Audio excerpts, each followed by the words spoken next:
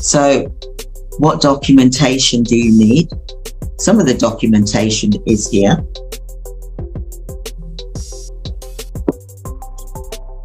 You need to have terms of business in place. You'll need an operations manual. You'll need a mission and a vision statement.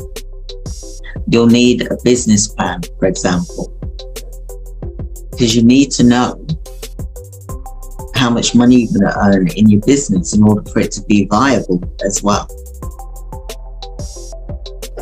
You'll also need insurance.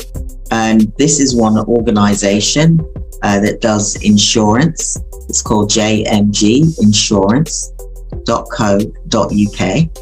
You'll need to ensure that you've got the relevant cover, which is 5 million, for example.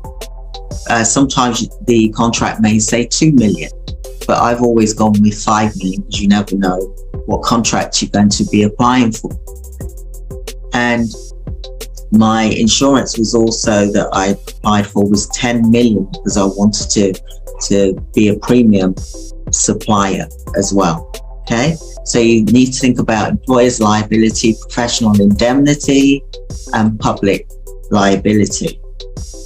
Although you may have nurses that have got professional indemnity, you still need to have that even though you are an organization, because you are supplying staff under your organization's,